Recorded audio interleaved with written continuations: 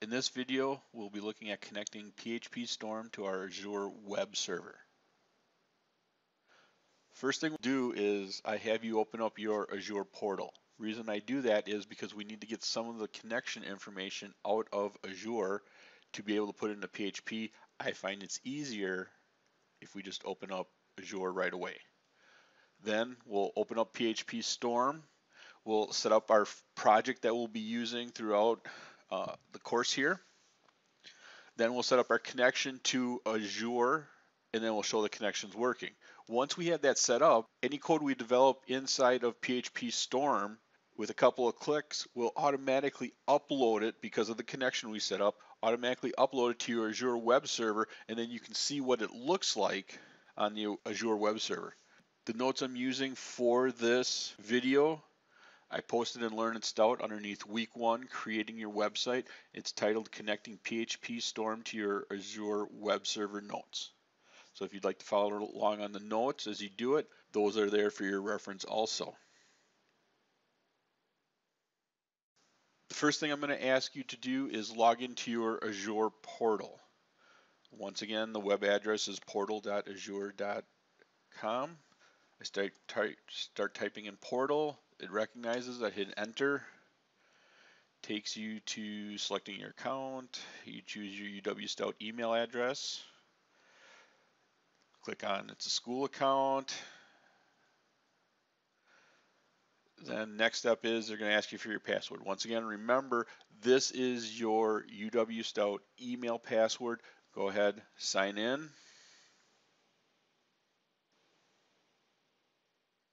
Goes through its loading screen here.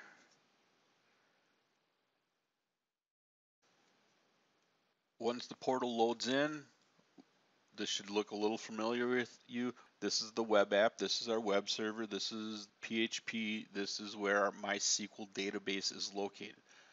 Go ahead and click on that. It loads it up.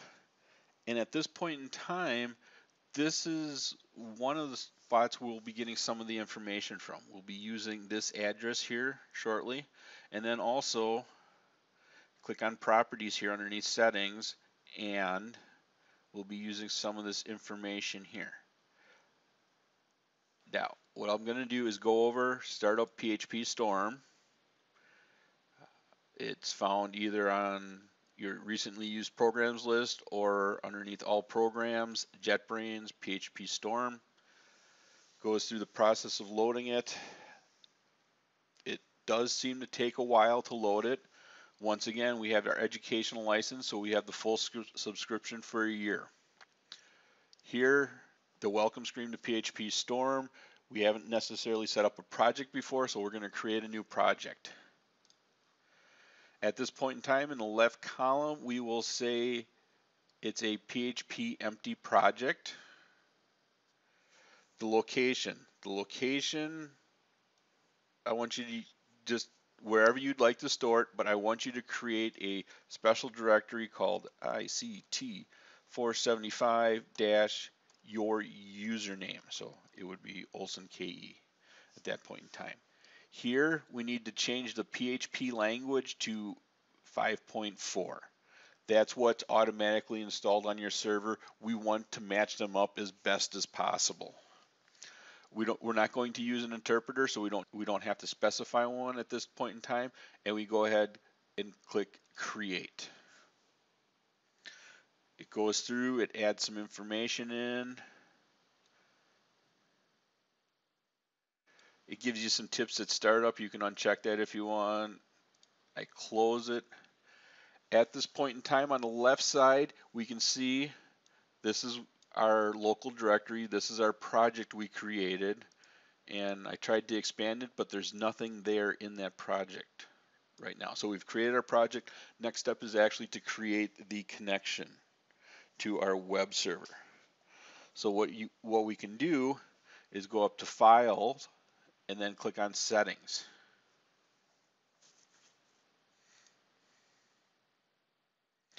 Here in the settings, I'll collapse that one, but I'll expand Build, Execute, and Deployment. I'll click on Deployment here, and it brings up our connections basically. We don't have any configured, so what we do is click on the green plus here, and it says, what is the name of the connection we want? Well, once again, I'll ask you to use just the standard naming that we've done, ICT 475 your username. Leave the type as FTP and go ahead and click OK. At this point in time, it brings up a window where we can specify our settings. First thing we need to do is set up our FTP host. Now, I'm going to jump back into the web browser that has Azure Portal. Once again, we're on the web app in the settings, clicked on properties, and this is where we have the information. We'll scroll down here, and we're looking for the FTP host name. This is what we want. Copy it, so I'm just going to click and it copies it to the clipboard. I go back into PhpStorm, and for our FTP host, I go ahead and paste in. It doesn't let you right click on this, but if you do a Control V, it pastes that in there.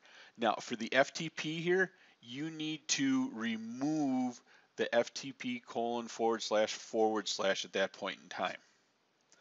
Leave port as 21.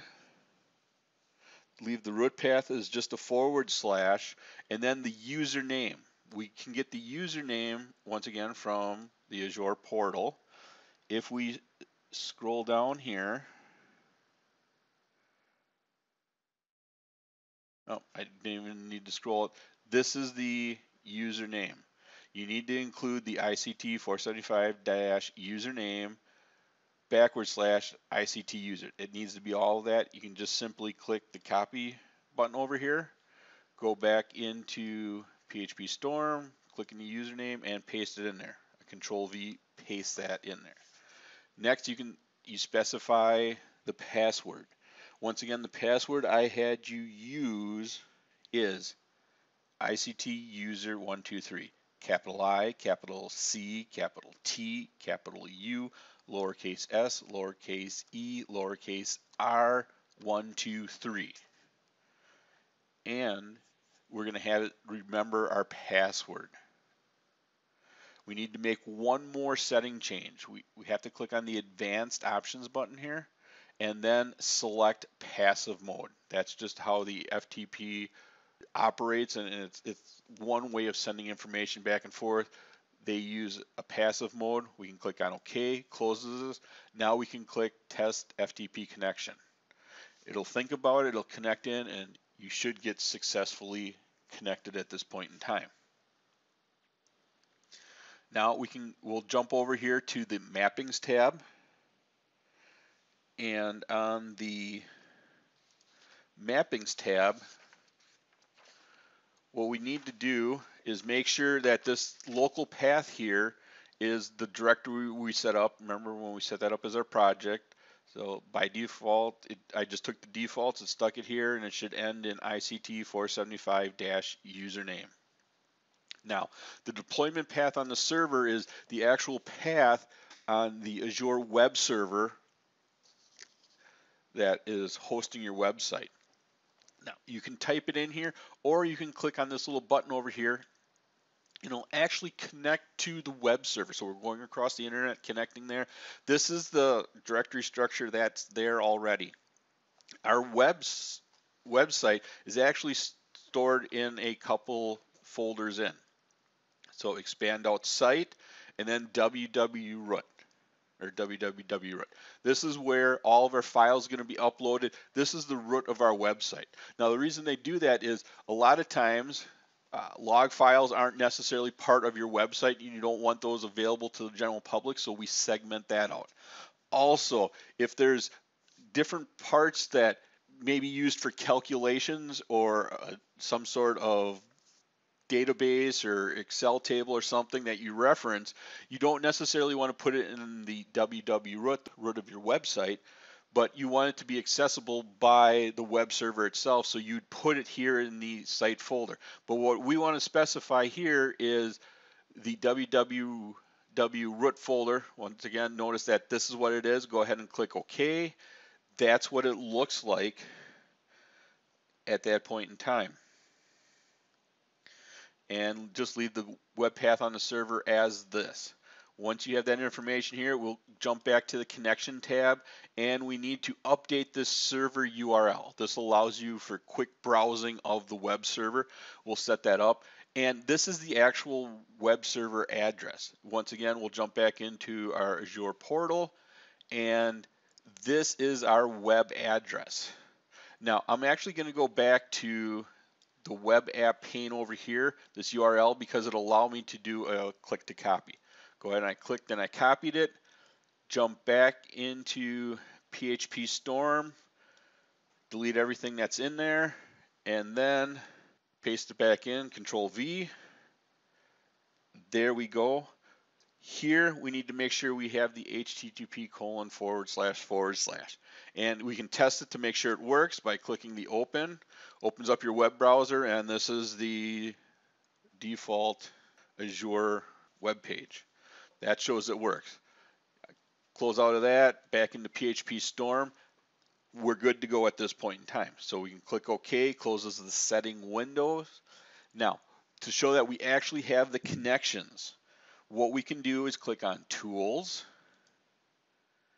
and then Deployment, and then come down to the bottom of this last one here, Browse Remote Host. And then we look on the right side, it opens up this pane here, and it shows us all the files and directories and code we have on our web server.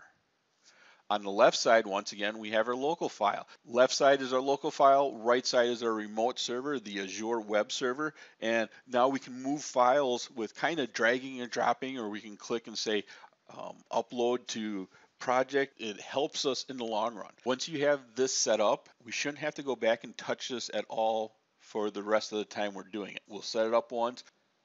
That brings us to the end of this video. Thank you for watching.